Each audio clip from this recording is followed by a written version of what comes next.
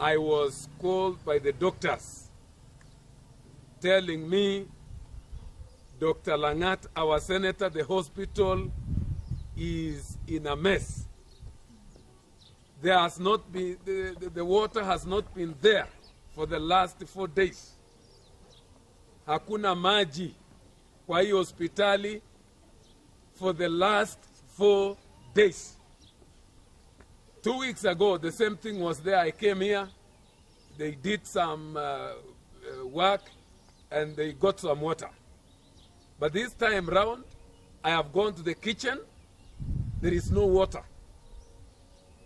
The kitchen people are telling me they are using a pickup to go to the river to collect water which is not treated to come and use here. I've gone to the wards. Nimezunguka kwa wards zote. The clothes are piling. They have not been washed. They have not been cleaned for the last 4 days. The wards are smelling nasty. Public washrooms are smelling nasty. You can go and see it. For people to get water, they go to the river. Na hii ni hospitali kubwa Bomet. There is no any other hospital in Bomet. Apart from this is the referral, where patients are referred from here. Bomet, Dr. Hilary Barcho.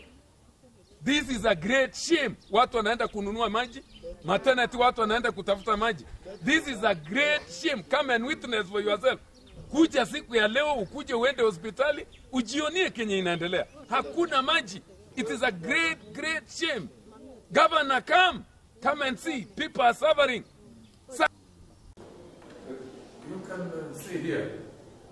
There's no water. There's no water completely.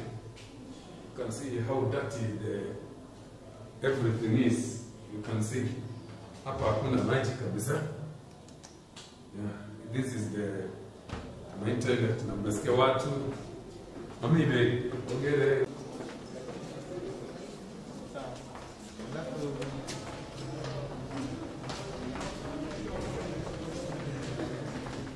Yeah,